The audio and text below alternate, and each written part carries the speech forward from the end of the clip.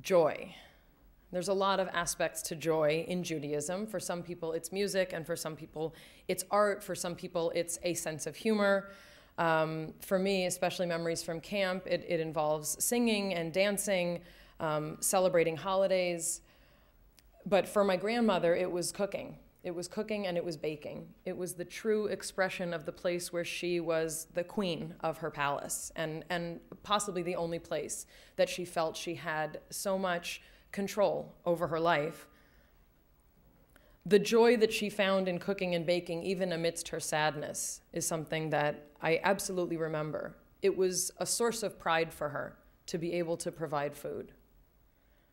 My grandmother had a lot of character, and God knows she had to. Who am I and what will I be known for? What are the things we want to be known for?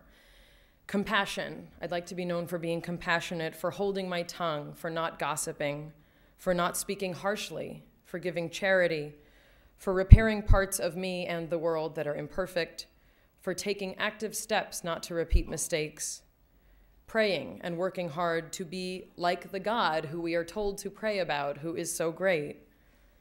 Raising children with character. I would like my children to be polite and respectful and generous and compassionate and honest and selfless but not self-effacing. These are the character traits that I think about when I think of my grandmother.